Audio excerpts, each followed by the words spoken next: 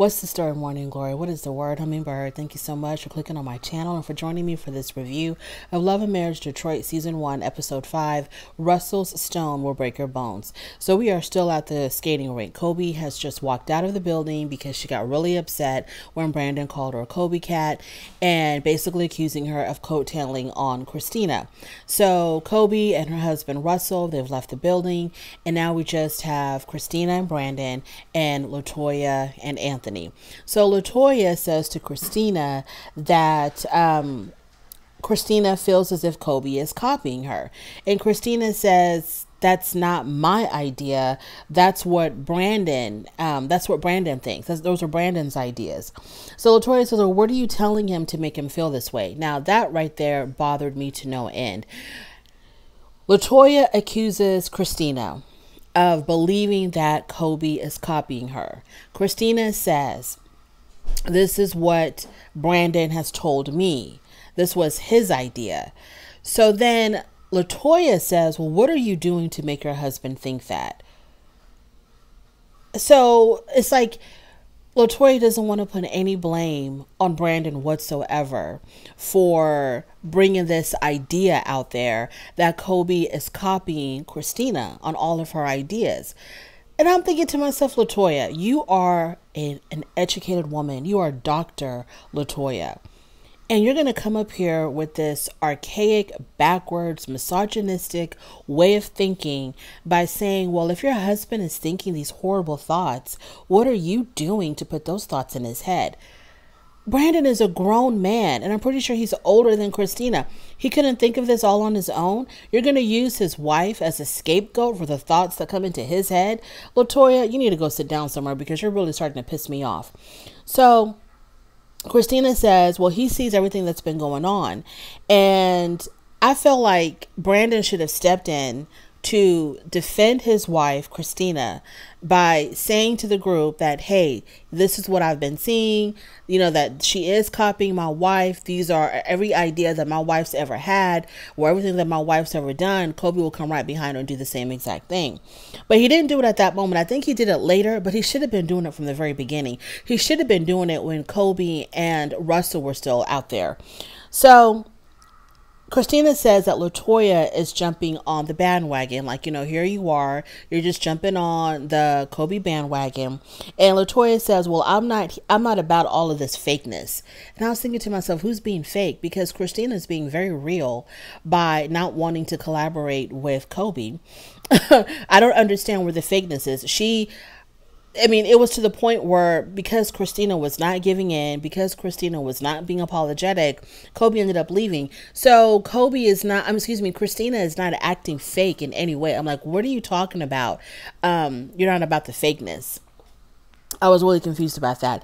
Brandon says that this is not the first time that Kobe has copied something that was Christina. So he finally steps up and says that this isn't the first time that this is Kobe's pattern. LaToya, obviously siding with Kobe, is beyond the... LaToya siding with Kobe and taking Kobe's side makes me think that her issue is she's got a deeper issue with Christina.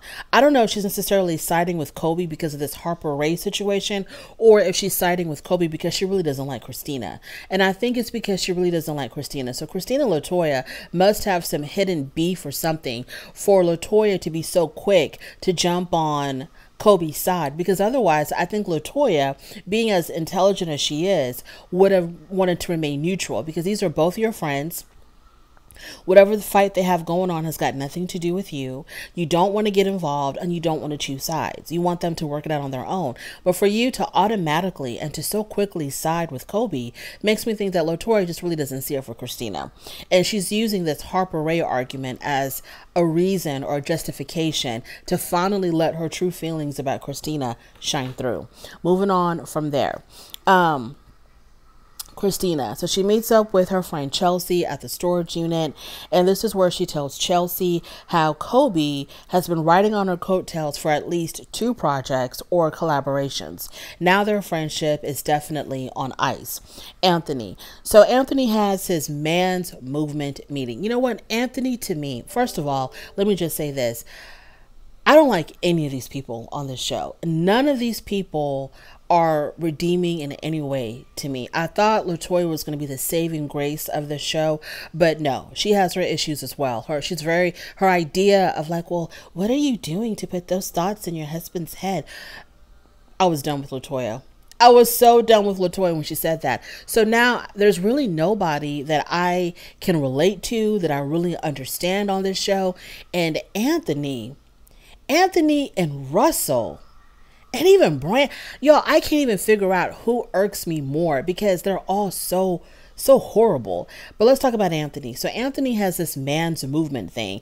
I mean, I'm thinking to myself, Anthony, you couldn't come up with a much more clever title than the man's movement. I mean, that sounds so basic, but anyway, so he's got this man's movement thing where he wants men to reclaim their position in their community because Black women have been doing the damn thing, you know, holding everything down, raising children, going to school, starting businesses, etc., without the help of the Black man. And so he's basically like, you know, we're being erased, so we need to stake our claim once again in our families and our communities, etc. So he's having a men's movement meeting. And this is the first time that Russell and Brandon have seen each other since the whole situation at the skating rink. So Brandon shows up with this t-shirt that has his wife's face plastered all over it.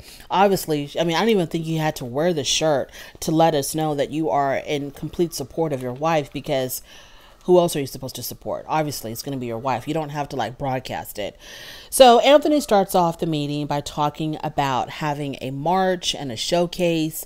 And after they discuss all of this, Brandon is like left in the dark. He doesn't understand exactly what's going on. So I don't know if this is the first meeting ever or if this is the first meeting that Brandon has been included in, because Brandon was so lost. So these guys might have been having meetings, you know, all along, but Brandon just wasn't invited. And this is the first one because Russell really wants to confront Brandon. And maybe this is the reason why Anthony invited Brandon, because Brandon was lost. Nobody else was lost but Brandon.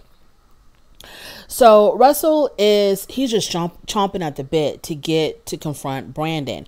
So Anthony mentions how Brandon called Kobe a Kobe cat. And Russell says, if I wasn't saved, I would have broken every bone in your body. If I was Brandon, I would have said, well, do it now. What's stopping you? That's what I would have said if I was Brandon.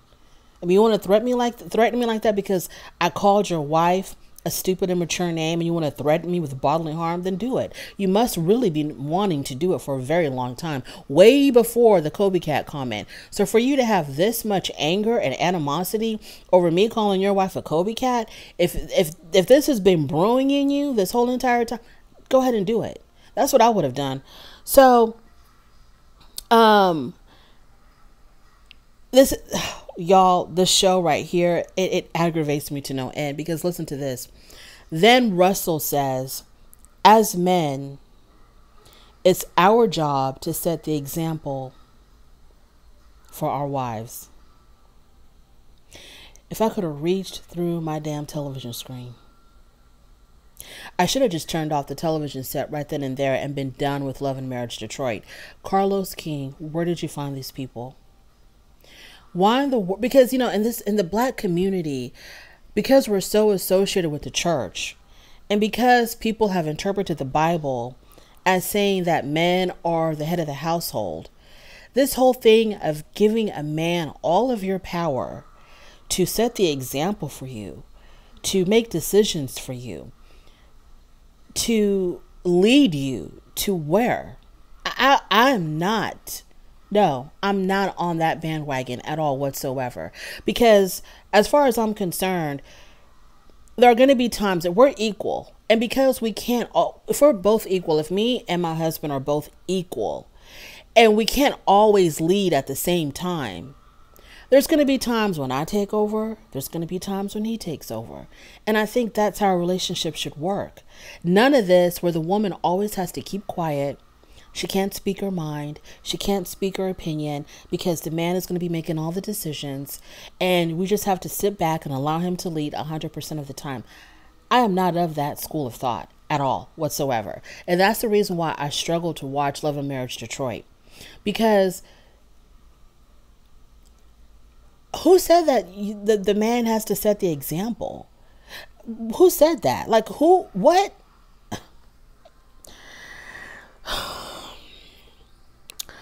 So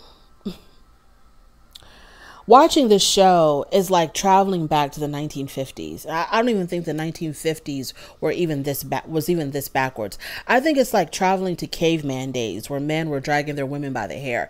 That's what it's like watching the show. So Brandon apologizes profusely. Oh, this is after Russell says that from here on out, there will be no more interaction between him and his wife and Brandon and his wife. He says, don't you ever say my wife's name ever again. Don't you address my wife. So he goes on and on, basically telling Brandon, we're done with you. Me and my wife, we are done with you and your wife. We not want no parts of y'all. We don't want to communicate with y'all. We don't want to see y'all. We want nothing to do with y'all from here on out. So Brandon starts apologizing profusely. He's like, you know what? I shouldn't have said what I said. I shouldn't have called her a Kobe cat. I apologize for that, etc., etc. I didn't think it was going to hurt you that deeply. I didn't think it was all that serious, but I'm sorry if it affected you the way that it did. So Russell then uninvites Brandon and Christina to Kobe's birthday party, which I thought was extremely immature. I think it's the most immature thing to invite someone and then uninvite them because he called your wife a damn Kobe cat. Like, if your wife is going to have, if you and your wife, Russell, are going to have a complete breakdown, this is going to completely unravel y'all's lives because Brandon called her a Kobe cat. I really wonder, like, what do y'all do when y'all face real adversity and real issues, like real deal Holyfield issues? What would you do then? Because you can't even handle the fact that your wife was called Kobe cat. So y'all are going to the extreme measure of uninviting them to a damn birthday party. That's so stupid and immature. That's what girls in high school do. Like, go ahead and keep the invitation open because they may or may not even show up. And if they do show up, wouldn't that be an opportunity to smooth things over and get back on track with y'all? Anyways, moving on. Brandon and Christina. So they're having their own little quiet time out by the boat docks. And Brandon tells Christina what happened at the man's movement meeting. And Christina thinks that Russell was just being way over dramatic. And he was. He truly was. He was probably just, trying to show out for the camera. He was being way over dramatic about the Kobe cat comment. So Brandon says that they're uninvited to Kobe's birthday party. And Christina was like, and so what? I don't care. And so Christina says that she is way more than cool with that because she wasn't going to go to the damn party anyway. Anthony to me is the biggest baby. He is the biggest baby on this damn show. The way he goes from 0 to 100 with his emotions, I don't know how LaToya deals with this. So he meets up with Brandon at the Star Factory. So Brandon was given his ideas about, I guess, how the whole entertainment aspect of the men's movement was going to be. Like, I don't know, whatever the hell. I wasn't even paying that too close attention to what the hell they were talking about. But I think Brandon was trying to give some ideas about the showcase and, the entertainment part of it. And then Anthony was like, oh, we're done with all of that. We've already, that's already finished. We've already talked about that. We've already decided what's going to happen, how it's going to go. So we're done with all of that. So Brandon was kind of like, oh, okay. So Anthony says that he just needs Brandon to provide the talent. And I'm thinking to myself, if you got it like that, Anthony, what do you need from Brandon, period? I mean, you got it like that. Y'all been having meetings behind his back. You've already made all the decisions. So why don't you go find talent somewhere else? Because I know that Brandon and his unknowns are not the only source of talent in Detroit. Okay, in Detroit of all places. The only place you can go for talent is to Brandon. Anywho, so Brandon asks, how are the profits going to be split? And then Anthony goes, well, I'm not really looking at this as a way to make money. It's just a way to bring everybody together. This gave me PTSD of Love and Marriage Huntsville when Letitia was planning her Black Expo and Melody was like, so, what are the profits? How much are we going to be making or whatever? And Letitia was like, we're not making money off of this. It's just to give back to the community. And it gave me so much PTSD listening to this. So Anthony says that Brandon and Christina always bring the drama, so he has a problem with trusting them. Anthony says in his confessional that the showcase is going to move forward with or without Brandon. Well, let it move forward without Brandon. If you've got such an issue with him and his wife, let it move forward without Brandon. Why are you even in his studio asking him about anything or for anything? So Brandon really doesn't care because he knows that Anthony needs him more than he needs Anthony. That is for sure. Especially since no one's getting paid. No one's getting paid, and so it's like, I don't know. The whole thing is stupid. So Kobe's 30th birthday party. Here we go. Kobe already knows the what's up. She already knows that there's going to be a birthday party for her because Russell did plan a surprise birthday party for her. But, it was on her vision board. And I guess Russell, he couldn't think outside the box because I think I heard them say that she had her birthday party already planned out and it was on her vision board. So he just took that and planned the birthday party based on whatever was on her vision board. So if Russell really was trying to get kudos because, he was really trying hard to kind of come across as husband of the year with this birthday party. If you really wanted to get kudos, Russell, you would have not even looked at her damn vision board and just thought of something completely unique and different on your own to really, really surprise her. You know what I mean? But you basically gave her exactly what she asked for, what she wanted. So what is the surprise in that? Because Russell, you cannot think outside the box because you're a dodo brain. So Russell says in his confessional that when Kobe shows up, she better cry. I better see a tear. Why? I mean, the party was so basic. It was so unbelievably basic.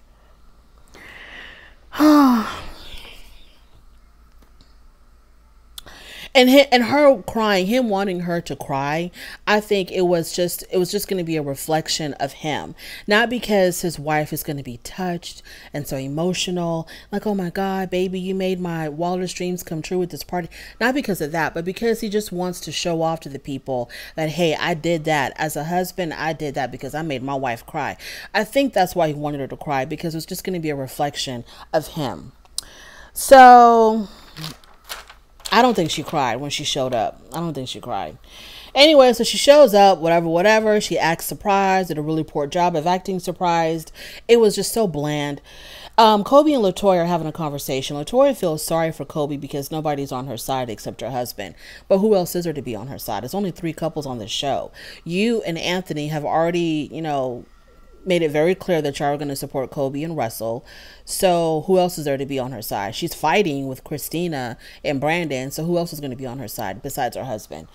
I'm really beginning to worry about LaToya because LaToya, you're supposed to be like this really super educated woman. You're a doctor, for God's sake. But sometimes you say the dumbest things.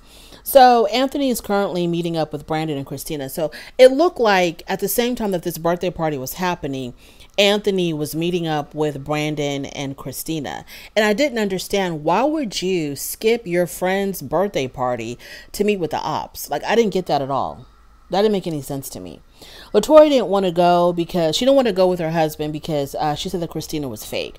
I don't know. She still hasn't explained to me why she thinks that Christina is fake, because she is no more fake than anybody else. If you're just trying to say she's just fake in general, well, she's just as fake as Kobe is. And so, okay, Russell wants the 2 couples to get together at some point and have a conversation. Why? You uninvited them to the damn birthday party. You got as petty as that. Now you want to meet up and smooth things over when you could have done that at the damn birthday party.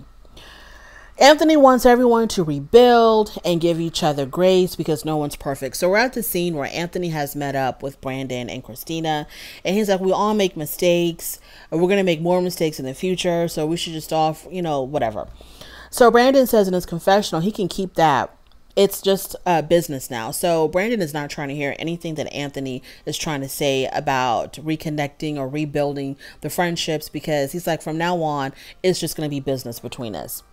Brandon and Christina don't understand how the women's personal business affected the men working together on the showcase, which is like a really good question, because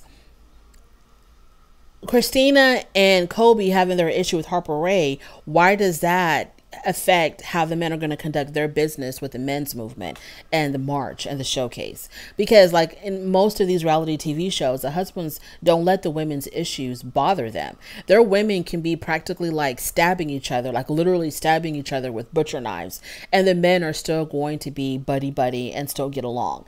So I don't understand how the Harper Ray thing bled into, Anthony not wanting to invite Brandon to the meetings for the men's movement, Russell uninviting them to the birthday party and threatening to break all of his bones because of y'all's wives' stupid social media Harper Ray collaboration beef. Are y'all serious? Anthony says, I'm not about to do business with someone who's snaking someone that we're cool with. That's also very immature. That's also very immature. Let the women handle their own issues. Let Russell and Brandon handle their own issues. You just try to be a friend to both of them and just stay out of the mess. But you want to get in. Not only does Anthony want to get involved with the mess, but he perpetuates it as well. He stirs the pot as well, because as long as everybody's beefing with each other, he comes off looking kind of squeaky clean because he ain't got no problems with nobody. Because Anthony always wants to prove that everything is good in his hood. His marriage is great. His friendships are great. Everybody else is they're the ones with the problems and with all the drama, but not him and Precious Latoya. This show is so difficult to watch. I do like it. I do enjoy watching it because you want a show to make you think, and you want to watch a show that makes you kind of like react instead of watching a show that bores you to tears. So this show definitely makes me react in a negative way, but I still react. And so I'm going to continue watching it for sure. But it's just very, my blood constantly is boiling when I'm watching how misogynistic all of these men are. It's just disgusting. Anyways, I have a feeling that if it comes back for season 2, one of these couples won't be back. I'm not sure which, but I have a very strong feeling that one of these couples will not be back because I don't think any of them are looking good out there to the people. Anyway, let me know what y'all think. Thank you so much for joining me. I really do appreciate it. On your way out, please don't forget to rate the video if you like this content. Go ahead and subscribe to my channel, and I'll definitely talk to you later. Bye.